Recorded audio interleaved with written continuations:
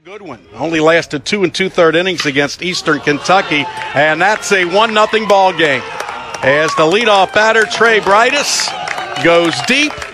That is his 11th home run of the year, and there is no question about that. Well up into the parking lot. As you see, the 6'3", 220-pound senior from Woodbridge, Virginia, came in batting .292, got off to a horrible start this year, just 2 hits in his first 25 at-bats. But he has turned it up a couple notches and starts his game off with a blast. But coming into today was batting .324 cents, and he rips this one to left. Howder will play it on the high hop, and Bright is 3 for 3 as he continues his torrid hitting here towards the end of the season. That 3-game series for the Norse, he set career highs in innings pitched, season highs in innings pitched, hits, and strikeouts. There's a look at the lineup he will be facing. And we had a wild one here yesterday in the opening game of this series, a 16-13 win for the Norse. 7 home runs hit in total.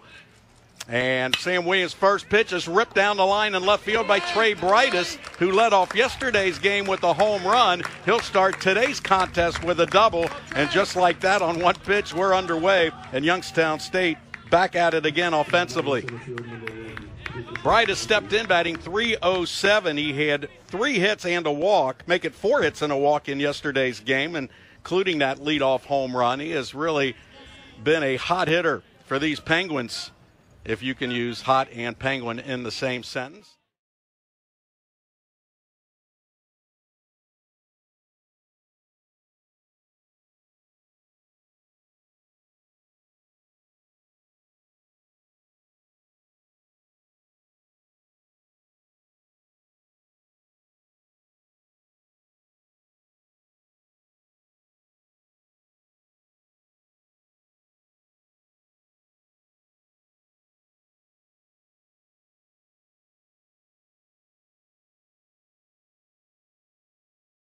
Last year to this year.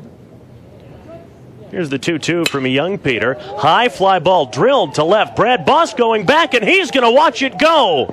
A leadoff home run for Trey Bridis, his 8th of the year, and the Penguins, 1 batter in, have a 1-0 lead. Big time way to start this game for the Penguins. I'm telling you, it was because of this beautiful weather. He's tired of playing in the cold and rain and sleet.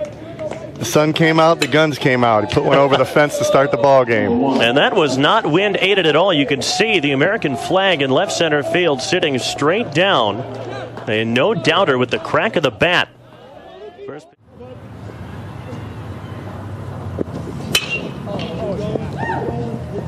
Fly ball to left, driving Brad Boss back to the warning track. He leads up, and it's gone.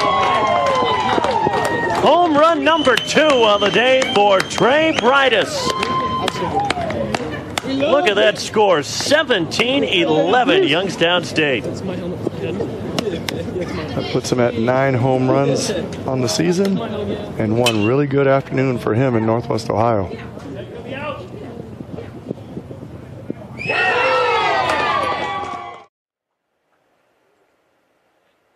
The 1-0. It's a line drive in the left field. It actually goes to the track to the wall, and that ball's out of here. Home run Bridis, and we're tied at 1.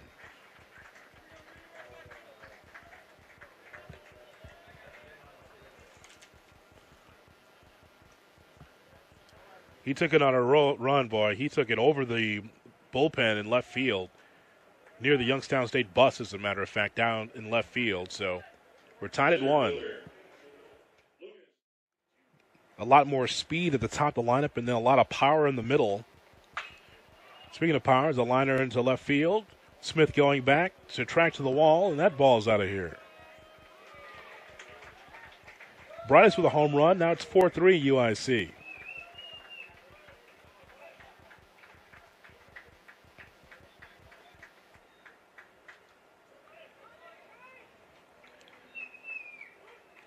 Here's Nasati.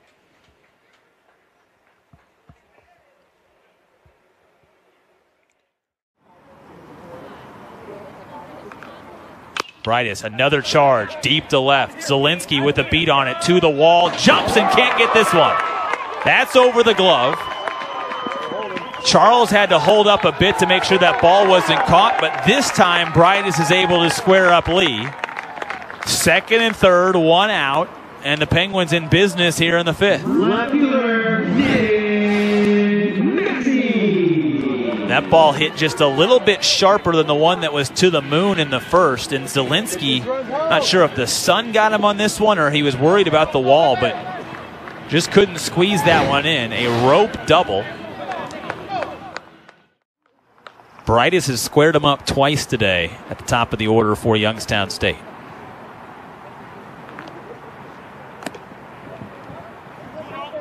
Sent pitches to the left field wall in 2 of his 3 at-bats. The last one being a double.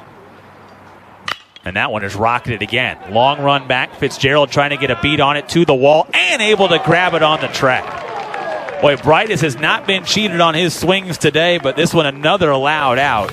And a quick inning from Jake Lee as we stretch here at Dayton.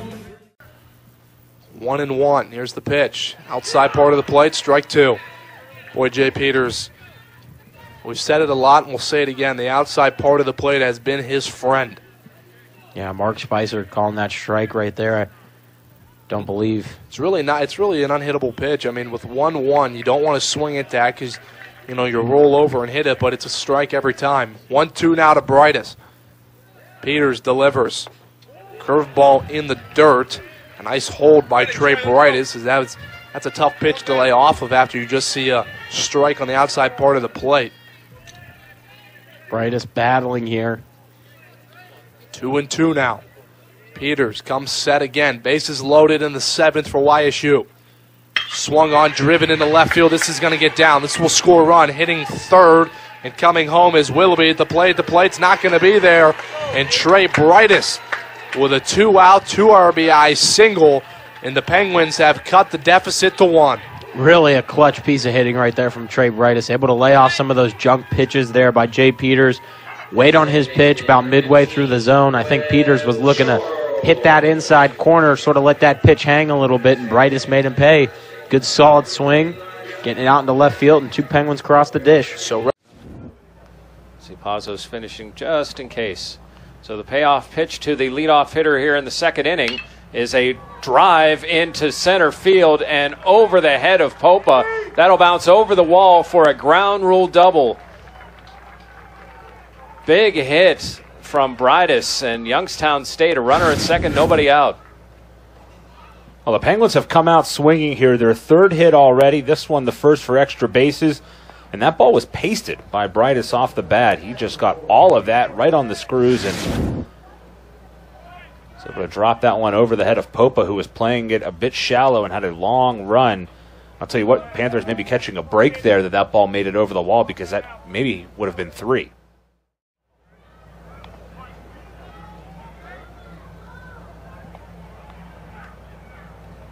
And a line drive, base hit, and that's going to get passed right to the wall. Extra bases to lead off the inning for Youngstown State and Trey Bridis. His 2nd double, the first a ground rule double over the left center wall.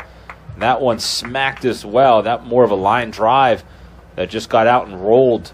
And on this synthetic turf, it can do that, where it can really get down and fly. And you know, if that's natural grass, that ball maybe holds up enough for Wright to keep it to a single, but not on this kind of turf. Kick. Bridis smacks one into left center. Giving a look is Kaiser. It's at the wall. It's out of here.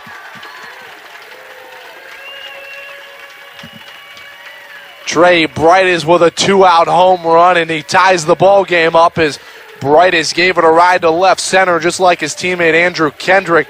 And that's home run number 8 on the season. RBI number 30 for Trey Bridis, and we're tied up at 4. 5-2. That game heading to the bottom of the 6th at Milwaukee. Sidearm pitch, and that's hit right back into the middle and center field, base hit.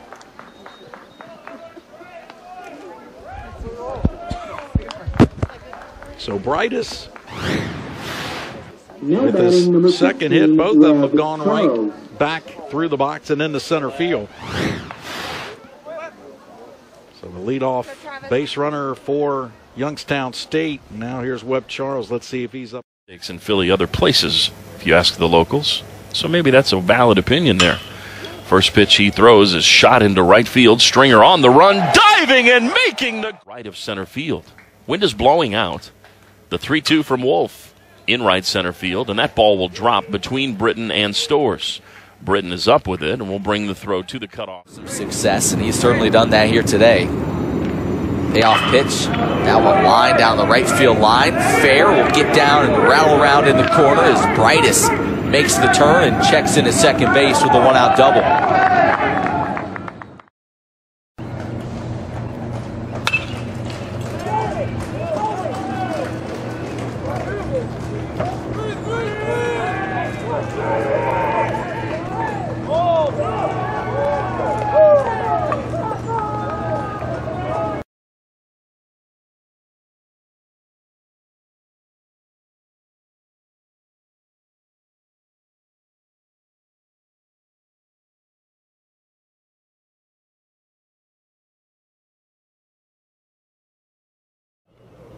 This one popped up to left field, giving chase is Cowles.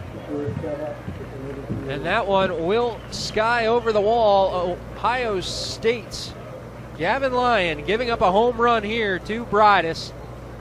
2 will cross the plate, make it 9-4. Off the bat, I knew that one was gone, Davey. It just had a different sound to it.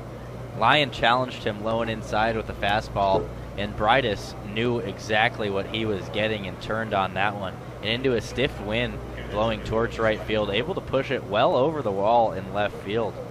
And that is Bridis' second home run this season, and RBIs for him also number 3 and 4. Or rather playing for the Morehead City Marlins in the Carolinas. 1-1 offering. This one's hit high in the air to left field. Going back, it's going to be Coleman Pogier. That one's gone off the light pole in left field, and just like that, 2 more runs can be added to the run total for Youngstown State, and they hit double digits now. 10 runs here in the top of the 5th inning now, as Robert Winborn done great up to this point, but unable to keep that goose egg on the board, and now Tech offense a bit more work that they're going to have to do.